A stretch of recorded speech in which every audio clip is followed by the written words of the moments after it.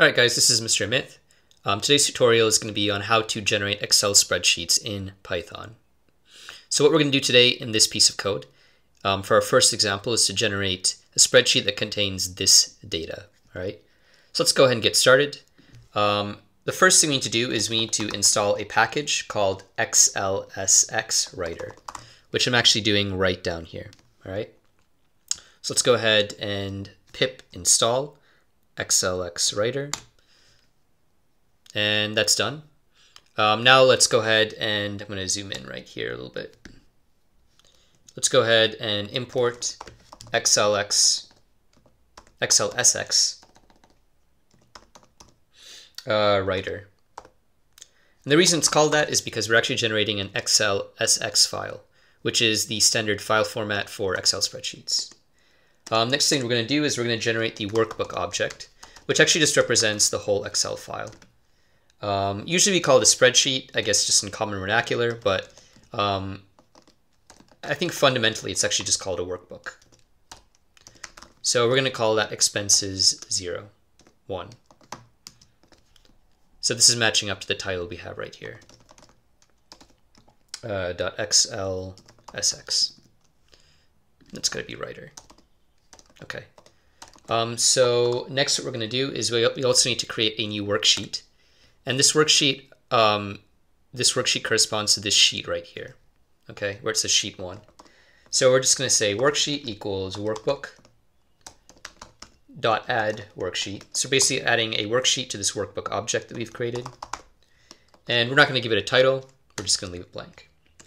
Now we're going to specify this data right here that we want to enter in the form of a 2D array. So we're going to specify our outer array right here. And we're going to have 4 rows. We're going to have rent, 1,000. Let's go ahead and copy this 4 times for brevity, or just to make it easier on myself. Rent, gas, 100, food, 300, and gym, 50. So actually, later on in this program, we're going to calculate the total of all of those through Python and then display the result in our spreadsheet. And well, it's a bit more complicated than that. We're going to use Excel spreadsheets in Python to generate this, but we'll get to that later. Now what we want to do is we actually want to write this data to our worksheet. So we're going to say row equals 0 and column equals 0. Now, these are for the row and column positions. Row equals 0 actually corresponds to row 1 in the Excel spreadsheet, and column equals 0 actually corresponds to column A in the spreadsheet. So these don't correspond exactly to how they're displayed in the worksheet. So then what we're going to do is we're going to use a good old-fashioned loop in order to write this information. So I'm going to go ahead and exit out of this. We're going to say item cost in expenses. And we're going to use this array because this allows us to go through this 2D array called expenses and get the item and cost for each individual array right here. So for example, the first iteration will get an item of rent and a cost of 1,000. So for each one of these rows, we're going to say worksheet.write row, column, and then item. And then worksheet.write row, col plus 1, and cost. And then row plus equals 1, adding 1 to row each time. So we're not going to add anything to columns except here because we're only using column A and B. So this is always going to be, this right here is always going to be column 0. And this one right here is always going to be column, well, not necessarily column 0. It's going to be column 0 in terms of its number in our Python program, but it's actually going to be column A in Excel. And this one's going to be column B in Excel. Okay. And row is going to be changing each time because we're going from this row to this row to this row to this row. This one we're not going to write just yet. So that's why we're adding row each time. So we're starting out with row 0. All right. So first off, row is going to be equal to 0. And column is going to be equal to 0 as well. And row equaling to 0 corresponds to 1 in the Excel spreadsheet. And column being A corresponds to the first column in the Excel spreadsheet. Next, we're going to have next to row, well, it's going to be row 0 right here and row 0 right here. Then we're going to add 1. Then row is going to change to 1, which will correspond to 2 in our worksheet. All right. So that's basically how this works. In our write function, basically the first parameter is going to be the row that we want to write to, the column, and then whatever we want to write in there. So in our first column, we just have items, and our second column, column plus 1, or column 1 in our Python program, and B in our Excel spreadsheet, we just have the costs. This one's actually excluded for now. Cool. So once we've done that, we're going to go ahead and, we're actually done writing this data. We want to calculate our total now. So we're going to say worksheet dot write row. So keep in mind, we've already written these 4 objects right here. So actually, our row at this point, row is going to be equal to 4, which corresponds to 5 in our Excel spreadsheet. So it's effectively going to be row or 4 column. Well, actually not column. We're going to have 0 because we want to write it in the first column, and then total. Okay, that's corresponding to this cell right here. And then we're going to have worksheet.write, same row, row. And then our column is actually going to be B, or column, or 1 in our Python program. And then we're actually going to use an Excel function. So that's going to be right here.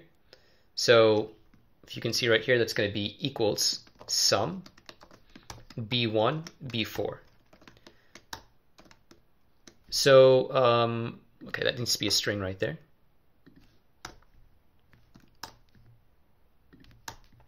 So interestingly, to do this calculation, we're not doing this in Python. We're doing this through Excel, and we're actually using like our Excel syntax. And then one important thing is that when you're done, you need to do workbook.close, otherwise it won't work. Sometimes when generating CSVs, it works without the close, but here you really need to do this. Let's go ahead and save that. Let's go ahead and run it. All right, so let me just go ahead and close this out right here. All right, so it looks like it ran successfully. I'm not really going to export this to Google Sheets. I'm pretty sure this works. And you can also go ahead and try this yourself with the code linked in the description. Actually, the reason I'm using Google Sheets is because I'm on a Mac, and I don't really have, I don't actually have Numbers or Excel, but I have tested this out and I know it works. So that's how you create this. Now we're going to look at another slightly more complex example. That's going to be our grade spreadsheet. And right here, this looks a little bit more like a typical spreadsheet. We have headers at the top, name, score, and letter grade. We have the name, scores, and letter grades for 3 different students, and then we're calculating the average at the end. So let's go ahead and let's write that piece of code. Okay, first off, we're going to import xlsxwriter as usual. Then what we're going to do is we're going to do workbook equals xlsxwriter dot workbook for a workbook object, and then grades dot xlsx matching up to this one right here. All right. And actually what we're going to do is we're going to create 2 spreadsheets this time with 2 separate pieces of data. All right. So you've got some data right here with the average grade, and we have some more data right here without the average grade, without an average grade. So we're going to have worksheet. I'll go back to sheet 1. So we'll have our first worksheet. We'll have worksheet 1 equals workbook.add worksheet. And you can see there's a variety of options right here.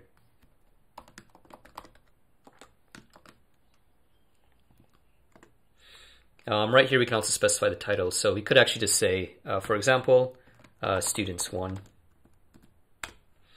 And then we'll have worksheet 2 equals workbook.add worksheet.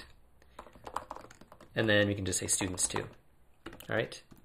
And now we're actually going to create two 2D arrays. So one for class 1 grades and one for class 2 grades. So right here, if you look at class 1 grades, we just have, we're actually going to have a header here, which is different from before. So we're actually going to have a name, score, and letter grade.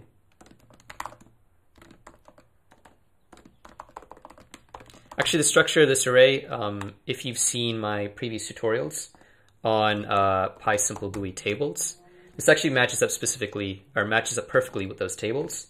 And that's actually going to be the subject of the next tutorial. And then we're going to have, we have JSON 97A. All right. Then we've got a myth 59 B. Then we're going to create another one. So one for this sheet and one for this sheet. I mean, this, I'm just doing this just to be really clear, but you could probably just copy paste this from the attached code, from the linked code. So C. So this time we're looking at this sheet. So we've got Sebastian 61, D. Okay, cool. That one stays the same. All right, so we've got class 1 grades and class 2 grades. And now what we're going to do is we're going to actually just create a function called def array to Excel. And we're going to take as input a grades array and a worksheet. And this is actually a function you can take out of this and you can insert into your own application. So right here we'll say row index equals 0. We're basically replicating the functionality that we created in our previous example. And we're going to say for row in grades array, for column in row, worksheet dot write. I'm going to go ahead and give this one a bit more space. Worksheet dot worksheet dot write, row index, column index, and then column. So basically what this column index is what we saw before. We have a row, we have the row where we want to input our information, our column index, and then this column is corresponding to the data here. So we're actually going to each row. We're using a 2D array right here to go through each row, and then for each column, write the data out. Okay. So for example, first we're going to start with the first row right here, and then we're going to input name, score, and then letter grade. And in order to facilitate this, we're going to have column index plus equals 1. So this is going to increment each time we want to go to another column. And then outside of this, we'll have, we'll set column index equals 0, going back to the first column, and row index plus equals 1. So basically we're going through each row, and column by column we're writing data to our Excel spreadsheet. And then we're going to say return row index. So just to reiterate how this works, we're starting, for example, if we wanted to write the first, like the first row, which is the header, we'd start with row index 0. So we'd have 0, and then we'd have column index 0, and then column. So this column is going to be name. Column index is going to be 0, row index is going to be 0. Then we're going to add 1 to column index. So then we'd have 0, 1, and then our next column. So we'd have 0, 1, and then score. Then we'd add 1 again, and then we would have 0, 2, letter grade.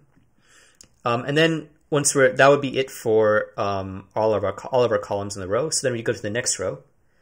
We'd set column index equals 0, and then we'd add 1 to row index. So we'd come back right here, and we'd have 1, 0, and then Alex. And then 1, 1, and then 32, and then 1, 2, and then C. And then we'd go to the next row, and so forth. All right, cool. So we're going to return the row index. We're actually not really going to use that, but whatever. Actually, I think we might use that. Never mind. All right, so we're going to have final row index 1.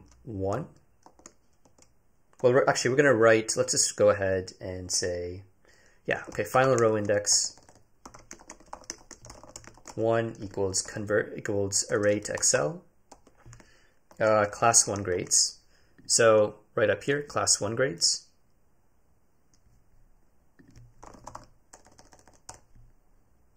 Class 1 grades, and then worksheet 1. And then we're going to have final row index 2 equals array to Excel, class 2 grades, and then worksheet 2. All right, and the worksheet 1 is right up here. We add worksheet students 1, and worksheet 2 is right up here. We add worksheet students 2. So that's where we're getting that from. All right. So right here, array to Excel, class 1 grades, worksheet 1, and then class 2 grades, and then worksheet 2 right here, okay? So we're basically just running this function. And then what we're going to do is we're actually going to calculate for our first one. We're going to calculate the average grade. And let me just scroll down here. We're going to say worksheet 1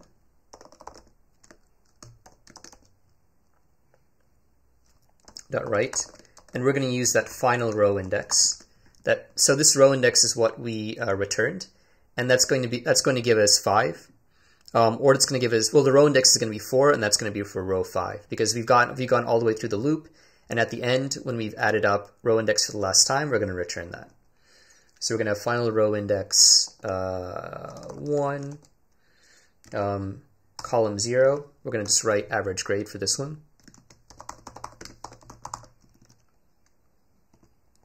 And then, so just to continue now, actually I took a little break here and I went ahead and I updated the spreadsheet so you could see exactly the way it's supposed to look. For example, right here we've got, if I just open this up a bit, you can see students 1 and students 2. Anyways, let's write our last line of code to calculate this average right here. What we're going to do is we're going to say worksheet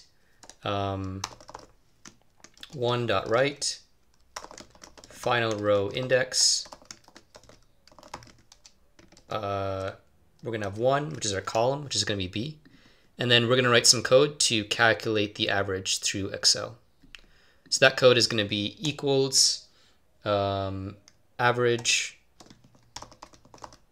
and then it's going to be from B2 to B4.